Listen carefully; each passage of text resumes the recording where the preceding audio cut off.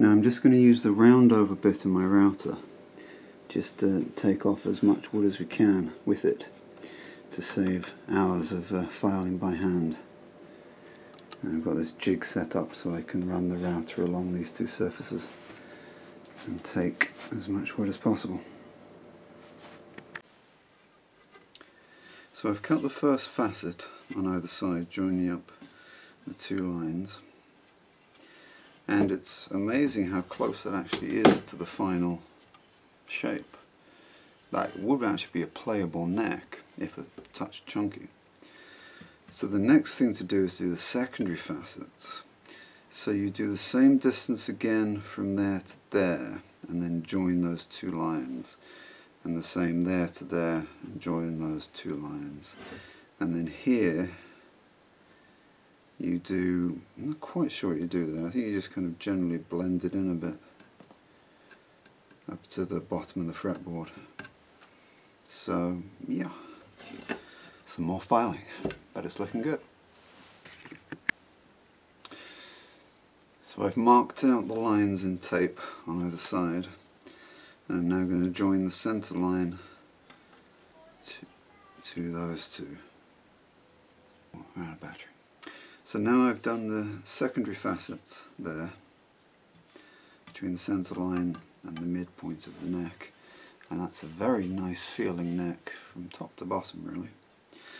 So the last thing to do to finish shaping the neck before final sanding is to take the final facet off, which is just here, and just round that off so you don't have an edge just before the fretboard. But yeah, very happy with that. That's worked very nicely.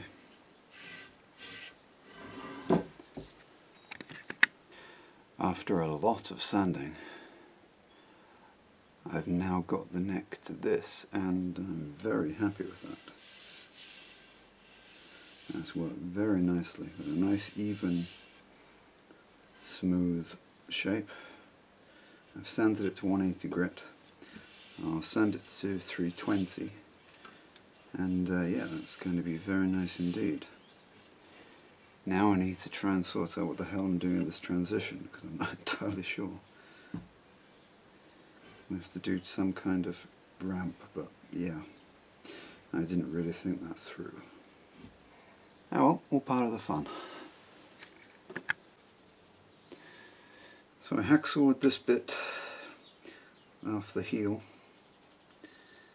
and then I've spent a long time sanding it all in and getting it smooth.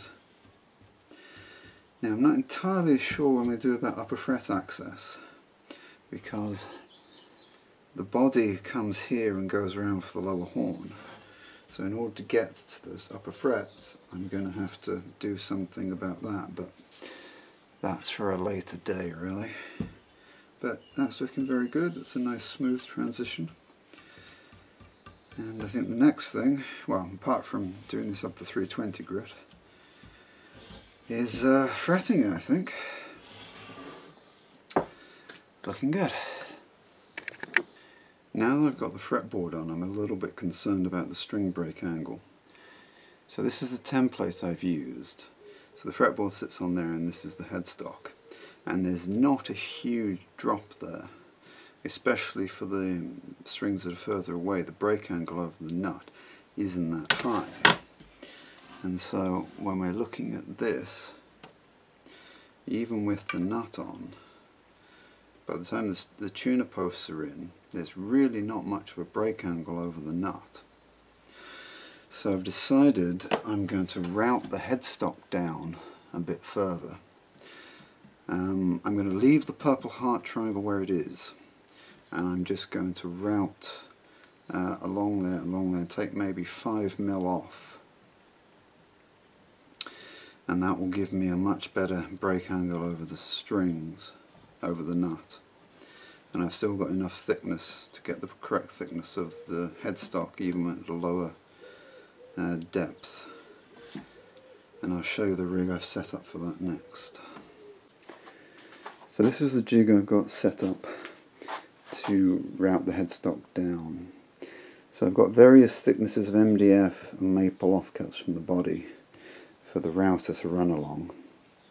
and then I'm using this as a guide. I'm going to set this up parallel to this edge at 74mm, as that's the thickness between the edge of the router and the edge of the cutter, and that will allow me to do that. Then I'm going to flip it around, do the other side, and then I can freehand the rest of it, and that should give me a much better string break angle. And there we have it. That's worked very nicely.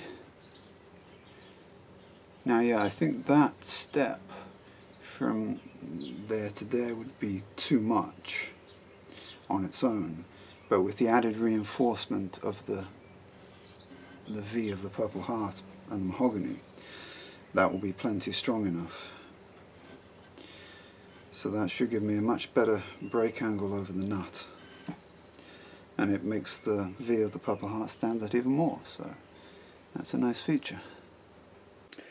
The next thing to do is to take the headstock down to the correct thickness. So I've set up this rather elaborate set of MDF, maple and melamine. So I've got something either side for the router to run on. I've got an end stop set up there, so I'm only going to route to this line as that's going to form the volute. And so now I'm just going to buzz this off. And there we have it. That's the headstock thickness and the world's chunkiest volute. Still not quite decided what to do with that. But I'm going to keep that for the time being, because that's then the same height as the rest of the body, so I can still lay it flat whilst we're doing the rest. But yeah, that's worked very nicely. Definitely a unique headstock. Looking good. I've put the tuners in now, and that's worked nicely. Now, as I'm trying to keep the costs of this down, nobody sells 4x2 tuners second-hand on eBay. But one guy was selling a set of 3x3 with one random black extra tuner in. So I snapped that up, and yeah, tuners are on. Now to fret it. I've now finalised the shape of the headstock. So I've got this volute here, which is still a chunky volute, but yeah, it looks good. So now I'm going to put the fret markers in. Now I'm trying not to use plastic on this, because everything else is going to be metal and wood, apart from the pickups. So I've got this 7mm ebony dowel. I'm going to cut this into 2mm discs and then inlay that into the fretboard. Now I couldn't find any non-plastic side dots, because they're 2 or 3mm, and it's impossible to find wood that thin, at least that's black. So what I'm going to do is I'm just going to drill a 3mm hole in the maple, and when I saw the ebony into the dots, I'm going to collect the dust and then fill the holes with the dust, and then just drip very thin super glue into there, pack it all in down, and that'll give me nice looking dots without using plastic. So now I'm drilling the holes for the inlays. So I've cut the ebony dowels into these little discs, and I'm using a 7mm brad point drill just to drill the holes, and they're going to slot in very nicely, and then we'll glue them in. And now I've got the fret markers in. So I glued them in, and then cut a hole the size of the markers in a sheet of cardboard, or a thin cardboard. Put it over the hole and filed it down as close as I could. And then I did the rest with a chisel to get them flat, and now I'll polish them with some high grit sandpaper to finish the job. So, on to fretting. I'm using Evo Gold frets, which are a copper alloy, which are harder than standard frets, but not as hard as stainless steel. They're a nice in between, and because they're harder than the strings, they never wear, therefore you never have to refret it. So I've cut all of those to size and got them marked in my little container. Always handy to keep offcuts. there's various ways to put frets in. You can just line them up and hit them with a hammer, but that's not necessarily the best way to do it. You can get a proper fret press, but they're 300 quid. Or you can buy an F-clamp with a fret press coil mounted into it, but again, they're about 40 quid. So I made my own. So I bought a fret press coil. It's got a little groove in there for the frets for $5, and I've mounted it in this block. I've then cut a hole in there, which is just the diameter of the round head on the clamp here that fits in there, and then I can use that to press the frets in. And I've also made a neck rest out of a bit of scrap 2x2. So you mount the neck in there and then use the press to press the frets in, and that should give a nice even pressure and get them all seated very nicely. So on with the fretting. And there we have it, all fretted. They all seem to be seated nicely. So yeah, very happy with that. I've ordered some flush cut trimmers to cut the ends off before we then file them to the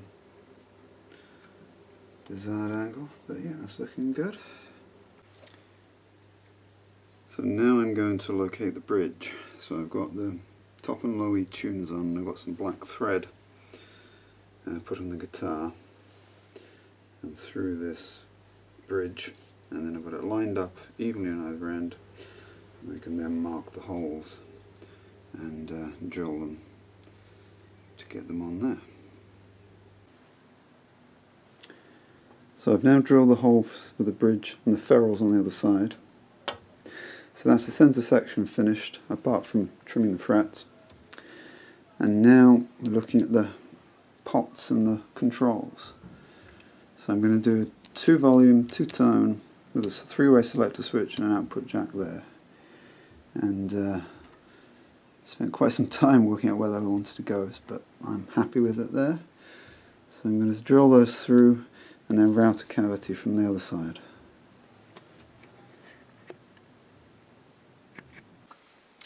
So I've worked out where I want my controls to go, and I've drilled pilot holes through to the back,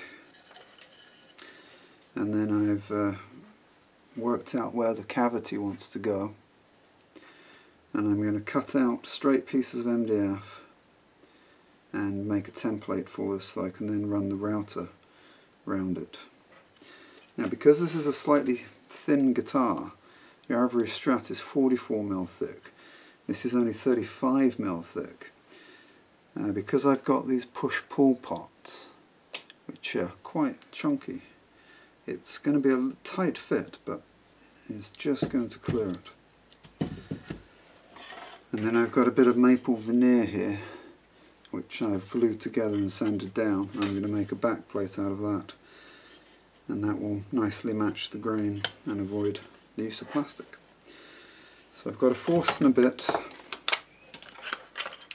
here, which I'm going to use to hog out most of the wood before I use the router to route it down to the thickness I want. It's going well.